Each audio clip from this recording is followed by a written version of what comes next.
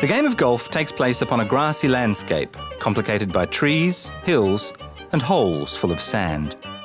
Using a set of 14 different clubs as infrequently as possible, the quest of the golfer is to knock a little ball into a cup. Perhaps 50 million people play the game on any one of 30,000 golf courses around the world at a cost of billions of dollars. Golf was invented in Scotland as a way to while away the long summer evenings, although it should be said the Dutch and even the Chinese have made claims to its priority. But according to Mark Twain, golf is a good walk, spoiled.